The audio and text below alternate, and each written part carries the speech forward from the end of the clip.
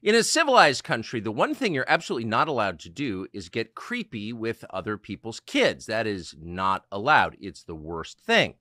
And even now, go ahead and try that in a place where the people have self-respect, like Africa or Eastern Europe. You will get killed, and you will absolutely deserve it. But in this country, where the population has been instructed for decades to hate itself, there is very little resistance, if you think about it, to organized attempts to get sexually creepy with your kids. Porn in school libraries, drag queen story hours, Rachel Levine, the fake admiral posing as a girl, encouraging your boys to, quote, switch genders. It's absolutely everywhere, despite their attempts to tell you that it's not. Of course it is. Look around. Well, Robbie Starbuck has noticed. He's just directed a movie about all of this called The War on Children, which is exactly what it is. Here's a clip from the film. If you watch the news, you've probably heard politicians and pundits saying things like this. Transgender children are not having surgeries. That's really important to say. In his tweet, he talked about stopping surgeries for people under 18, which is not a thing. That is not a thing that happens. There is misinformation presented that somehow that we're doing surgery on minors or even children, and that simply is not true. So Layla Jane, how old were you when they gave you a double mastectomy? It was a month after my 13th birthday. How long was the process before that with the doctors to prepare you for this? I initially started seeing doctors for my gender dysphoria when I was 12. So it was within that time frame, within a year. What age were you when they put you on puberty blockers? I was 12 years old. 12 years old. Doctors gave you a drug called Lupron. This drug has been used to chemically castrate sex offenders, pedophiles in prison, but they prescribed it to you to stop your hormones. Is that correct? Correct. Again, a healthy society protects its children. That's the whole point of having a society. That's why we have civilization. Otherwise, we just let young men do whatever they want, or the people with guns rule over the rest of us. But we don't do that because we want to protect our children. And when a society ceases to make that a priority, that society ceases to exist. So this is a fight worth having. Robbie Starbuck has joined it in earnest, and we are grateful to have him join us now. Robbie, thanks so much for coming on. So since you've been marinating in this topic, both on a kind of granular level and high level, what's your top line conclusion about the attempt to sexualize our kids? Like, what is this exactly?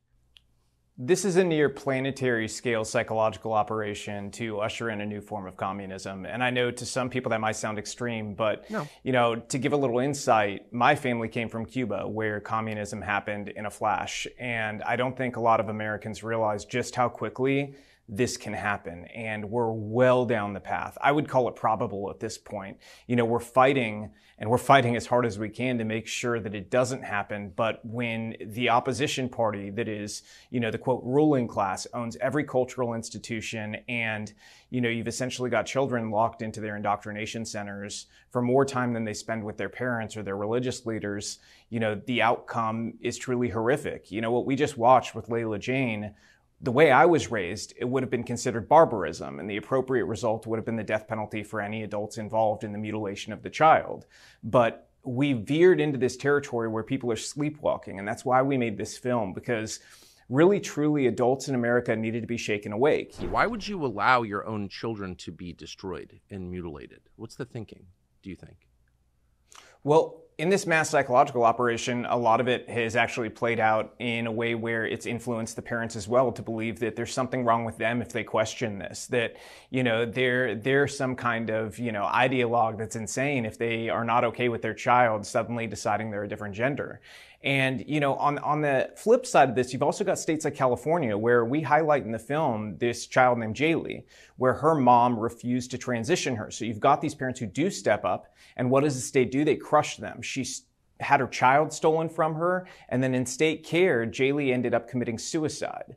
So when another parent sees that, and they see that the state will take action against you if you oppose it, if you live in one of those states, and you're trapped in some job and you feel like you can't leave, a lot of them feel like there's no other option but to go along with it. And sadly, you know, we've got to build up a culture that really defends these children and produces parents who are brave enough to be warriors for these kids. And I think warrior is the word. I mean, if you can't use force in defense of your own children, then obviously, you're not free and your children don't belong to you. My whole life I've heard politicians say this is the most important election in history, and it's always bullshit. But in this case, it genuinely is true. This is the breaking point. You don't save the next generation right now. They will become the future voters and the future leaders of tomorrow, and they will be fully indoctrinated into this cult. This is a cult. This ideology will break this country and everything our founders and ancestors built.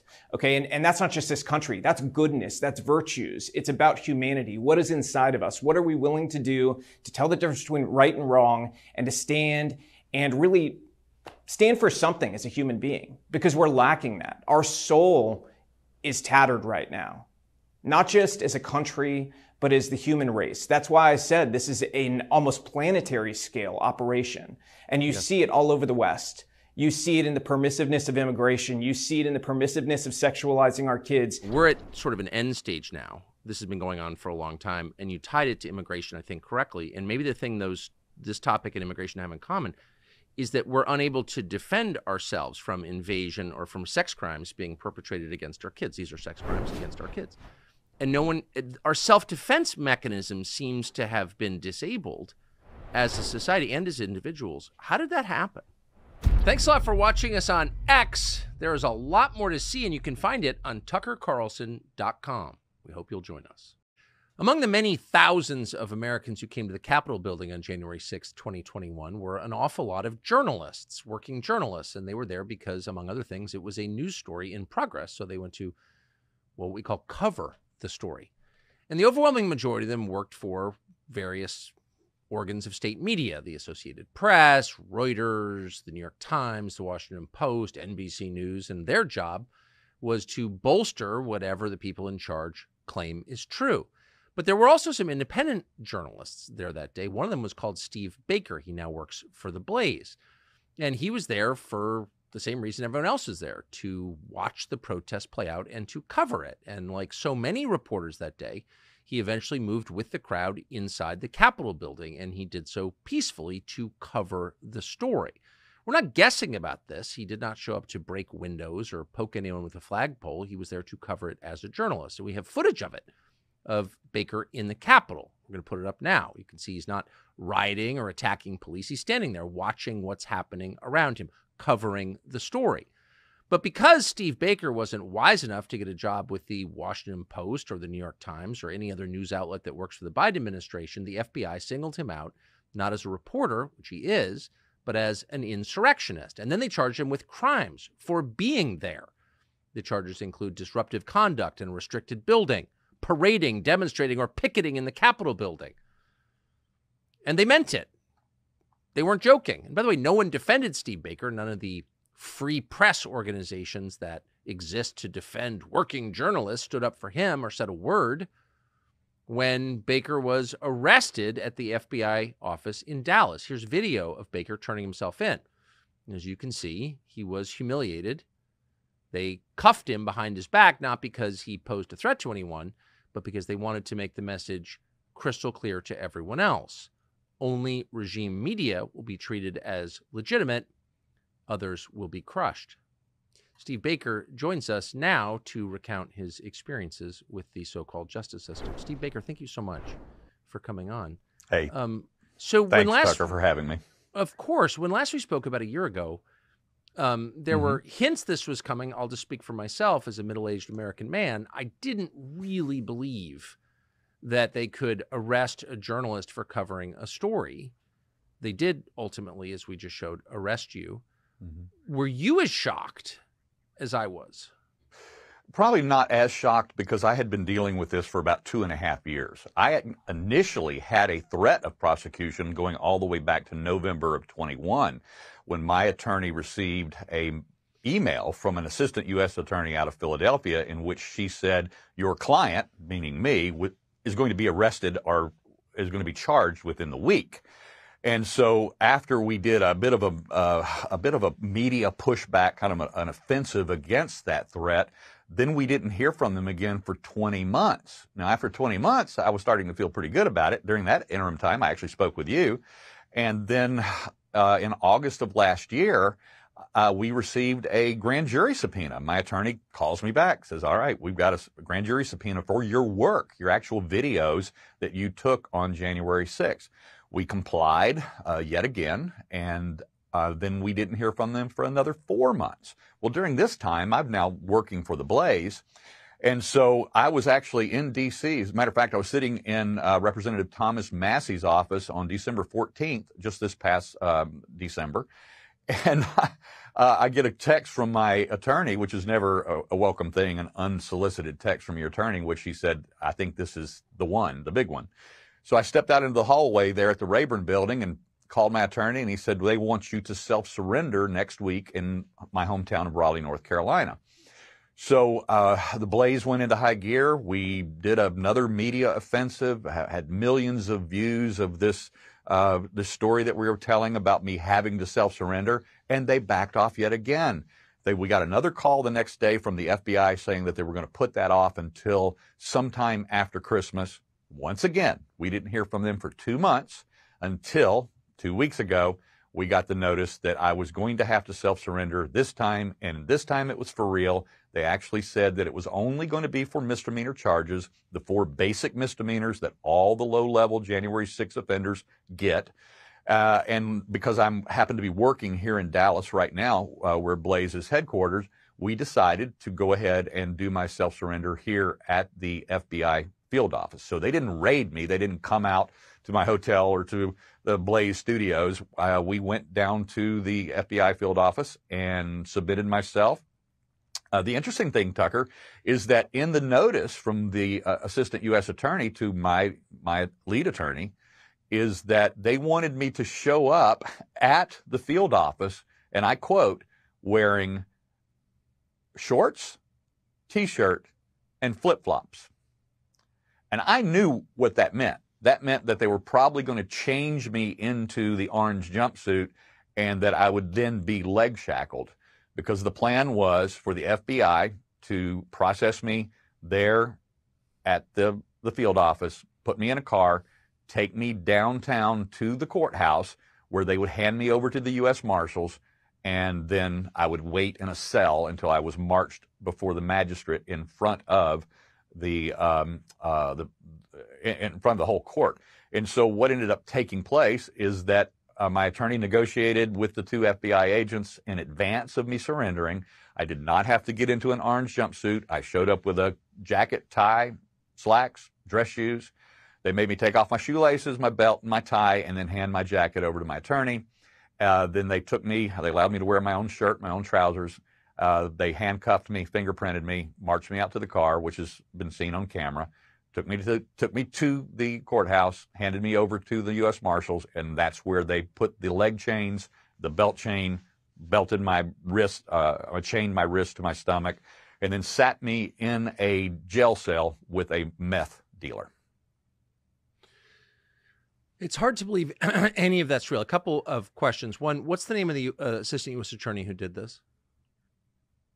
Adam Dreher, out of D.C. Yeah, Adam Dreher, I hope becomes famous. It's not a threat, but I think we deserve to know who is doing this. I mean, the state of Texas has more than 1 million illegal invaders in it right now. There are also an awful lot of murders in the state of Texas, and so this is what they're spending their time doing. I have to ask, did any of the FBI agents, we always hear that, the line agents are good guys, did any of the U.S. Marshals say to you, I'm embarrassed that I'm chaining you to your own stomach on a misdemeanor charge for something that isn't actually a crime? Did anyone betray any acknowledgement that this is like all a farce? The 2 agents that processed me did not do that.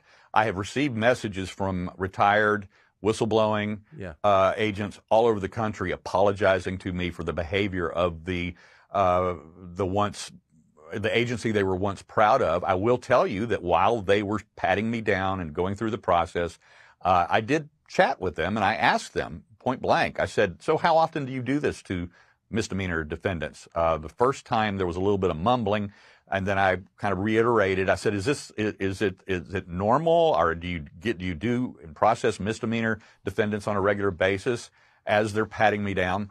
They were dead silent, and of course, that's because we know the answer, Tucker. Yeah. How about speak up, son? I pay your salary. Like, how dare you treat me this way as an American citizen? Seriously, they didn't answer your question. Yeah, in the 100-year history of that agency, 100+ year history of that, they never processed misdemeanor defendants of any kind, particularly nonviolent misdemeanor defendants. That's not what they do. I mean, every single FBI agent will tell you that when they joined the agency, they were told that they were on this planet and in this country to go after the whales, not the tiny little minnows. But why don't they like quit? me. That's what I don't understand. I mean, I've always respected law enforcement on principle and FBI agents, I guess, on principle. But if you're participating in a system that's just political tyranny, which is what it is, there's nothing justice related about any of this. It's Joe Biden putting his critics behind bars. How can you live with yourself? Like, isn't at a certain point it their responsibility too?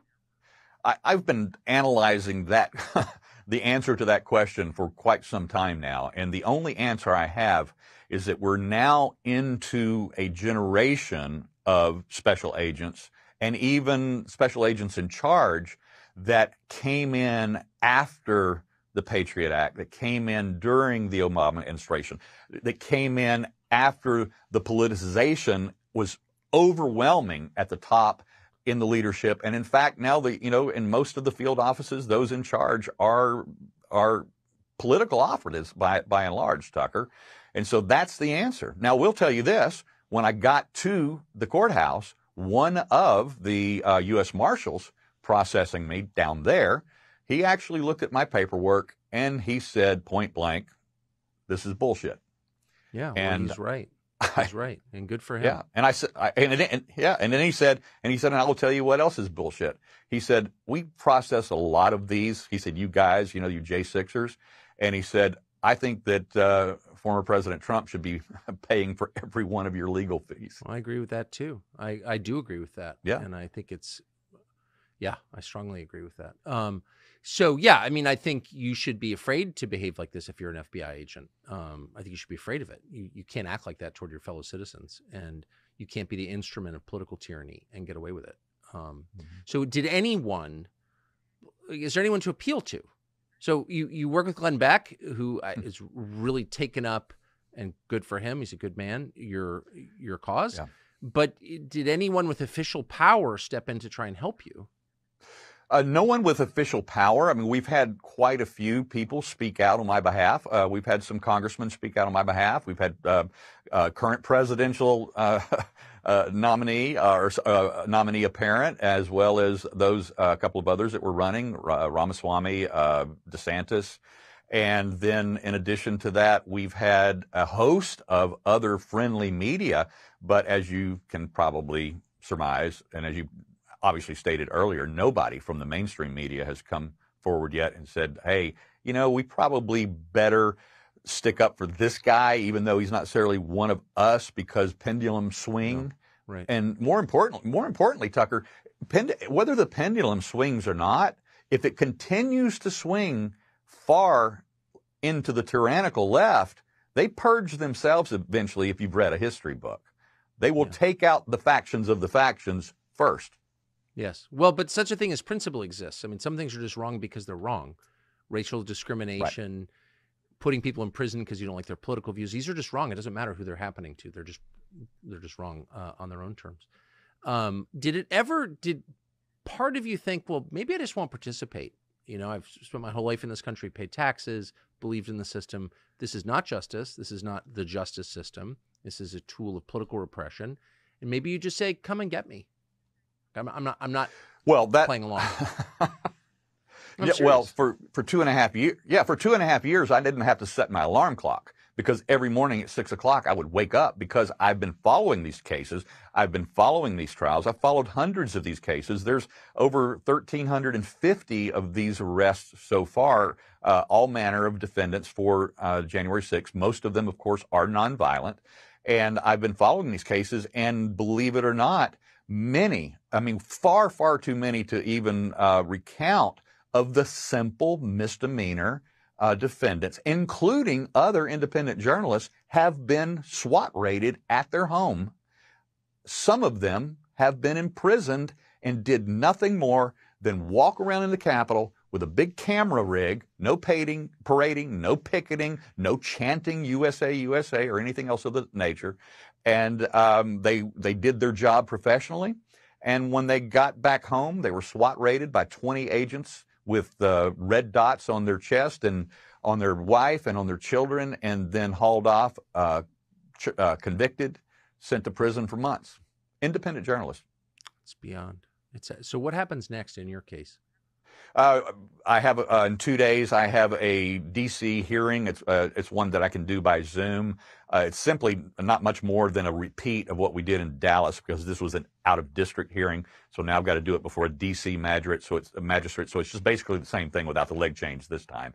And then we start the process of our strategy with my legal team to determine how we're going to proceed. And part of that process was learning who our judge was, and that's pretty interesting. I'm revealing that to you for the first time.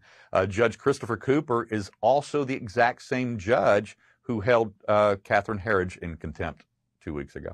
Yeah, I'm very aware of that. It's unbelievable. Steve Baker, I appreciate your taking the time to update us on what has happened to you. Again, it's tyranny. I know you know that, but it's shocking to see it. Good luck. Thank you, Tucker. Thank you. Free speech is bigger than any one person or any one organization. Societies are defined by what they will not permit. What we're watching is the total inversion of virtue.